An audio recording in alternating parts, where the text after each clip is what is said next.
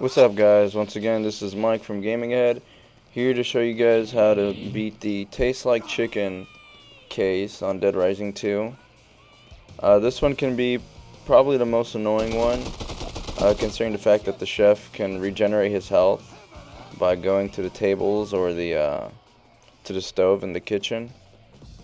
And basically what you want to do is, it's a little bit of a cat and mouse game. He'll chase you around, just try and avoid him until he goes to try and regenerate his health. And I brought guns with me. You don't necessarily have to do that, but I start just taking down his health little by little every time he tries to go and get something to eat. And just run around the kitchen and avoid him.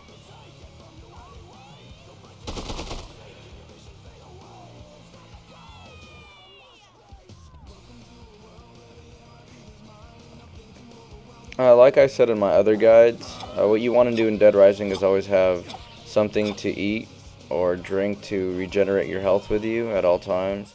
You never know what's going to happen, and definitely in this fight, this one can be a little challenging, so you do want to bring like a piece of steak or a piece of chicken. There's actually a lot of restaurants in the food court that you're currently in, and you can pick up some stuff on the way to this case.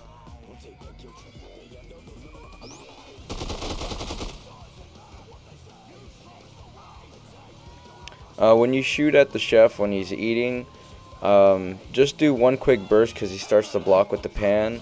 Everything after that you're going to waste your ammo, so there's no point in shooting him more than one time.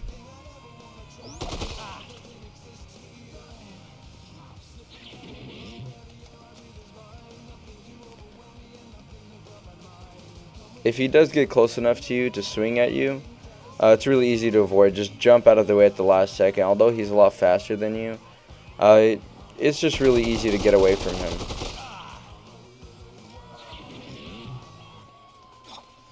As you can see at this point, I don't have any more ammo, so I gotta figure out a different way to kill him.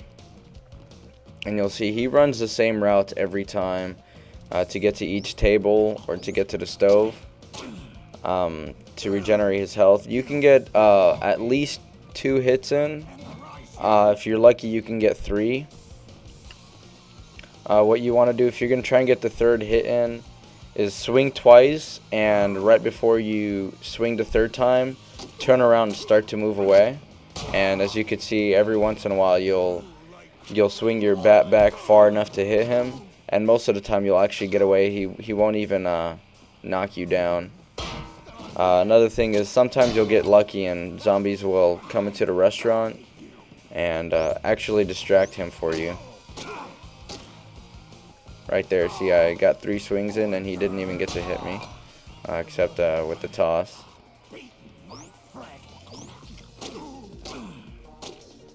Usually when you know he's going to toss, you want to run laterally in relation to where he is and jump, instead of trying to do a back and forth or running away from him.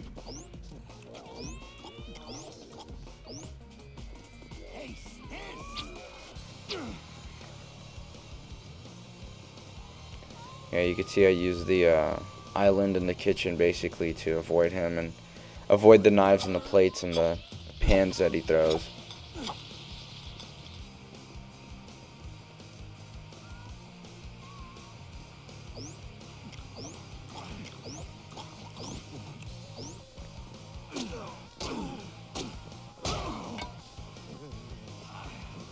Yeah, you want to waste as little time trying to chase him down, so kind of start to head him off when you see that he's running towards one of the pots or plates that has food in it.